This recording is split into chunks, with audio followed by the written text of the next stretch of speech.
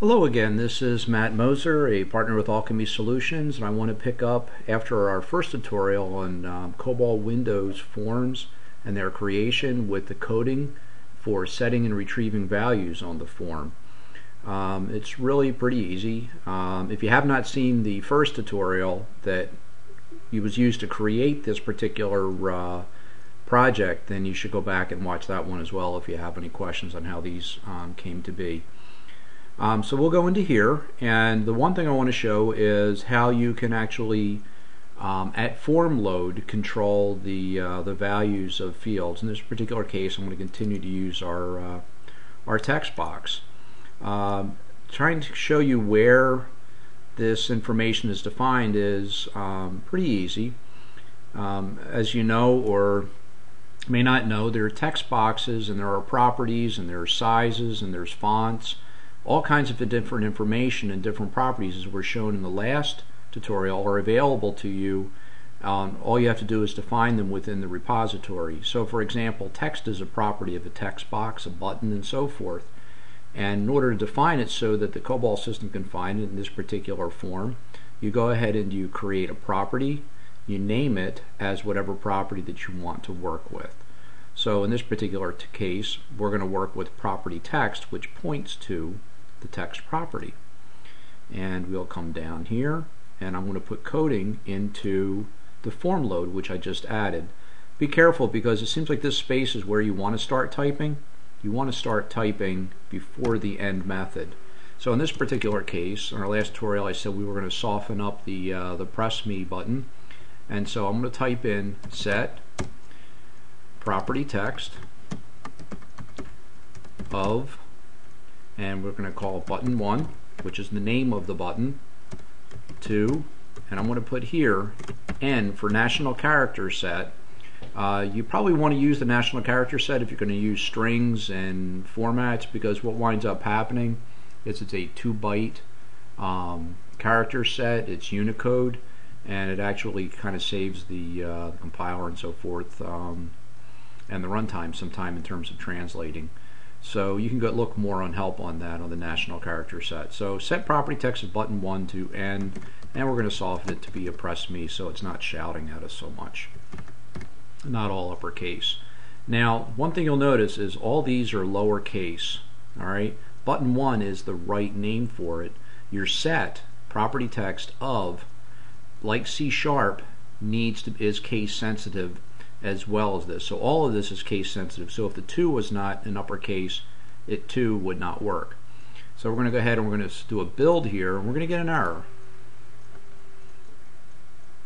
You can notice it says user word set is undefined.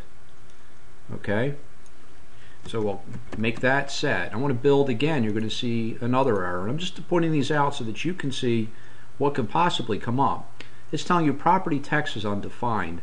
It's undefined because it's all lowercase. So I'm going to make that property text, and I'm not going to make it painful for you. Of needs to be uppercase as well. And if we made this a B, that way the name of our control is actually button 1, it's going to tell us again that property text is undefined. The truth of the matter is that it doesn't know what property text is because it can't find button 1. So we're going to go ahead and we're going to make that button 1. It's just something to look for, and we're going to say build.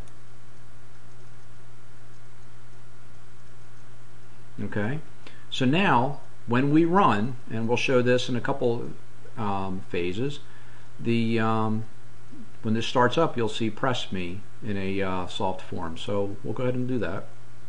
I'll pull this down, and notice it's in soft form, not shouting at us. Okay, now our next piece is you have the ability to do functions. So let's open up our form. I'll close this out, and it's events. You have events built right in. Okay, just like your form load is an event, this is an event on your button click. And since I know that it needs to be case sensitive, I'm going to go ahead and do that right away. Set property text, and remember what we were wanting to do is we want to set the property text of the label, label 1, Now that's the proper case, to property dash text of, and in this particular case I got to reverse that. We want to set property text, now we're doing this correctly, of label 1 to property text of TEXT BOX1. And that's what I wanted to show you, is that text box 1 needed to be uppercase. And we'll go ahead and we'll build, and we'll see if we have any errors or anything we need to resolve. Sometimes it's nice because you get to explain what the problems are. And if we run, press me, nothing is in here, so nothing shows up. ABC, press me, ABC shows up. And you can animate through here if you like. And if you wanted to, you could create a value up in working storage, and you could set that value in working storage for this particular case. And so another option that you can do is you can set what's called IntelliSense on, and we'll cover that real quickly here. We're going to go to our tools, our options, and in addition to IntelliSense, you can force the uppercase of things. So we're going to go to text editor, we're going to go to COBOL, and COBOL specific is where you find it, and I'm going to set automatic uppercase of conversion for keywords, that's your of, your to, and so forth, and an uppercase of user defined words, just like your program ID, your working storage, and so forth. IntelliSense is actually fulfilling an automatic properties list. Remember the properties of your controls? We click that, we press OK, and the next time we go to type something, so if I was to start this off with something other in the let's call it the button 1 again, we'll set lowercase, notice uppercased it, property dash text, and again that value is not a user defined word, so that one you have to make sure you have. But I'm going to do something for you. Set, in this case we're just going to put button 1. Notice it prompts you with IntelliSense, and I want to set button 1, what should we pick here? Let's continue with our text and set button 1 TEXT,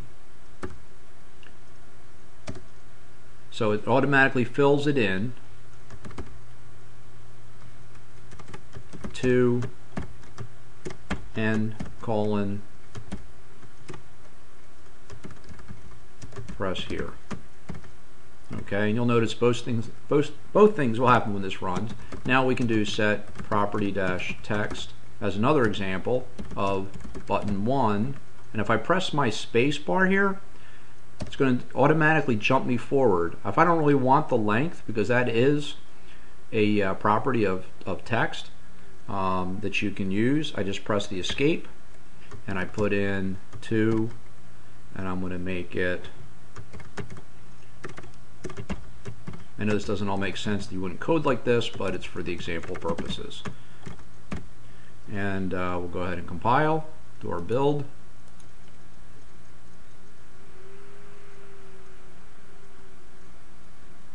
And I'm going to run. And watch all the changes that wind up happening. I'm going to put in hello Joe. Press me. It says hello Joe. And notice it says press here with the hyphen in it, which is this code here, which wound up executing. So that's a way that you can set values and so forth. And if you wanted, notice I used the word set statement, which is kind of like a move statement. If you wanted to set working storage values, you would do the same thing. You would come up here, you'd put a value in working storage and say set working storage item equal to the property text of whatever it is that you want. And that'll wrap up tutorial number 2 on Windows Forms building. I hope you've enjoyed it and it's been helpful. And as always, if you have questions, you can contact the Alchemy Support Center, or you can reach me at Matt_Moser at Mosersoft.com. Thanks.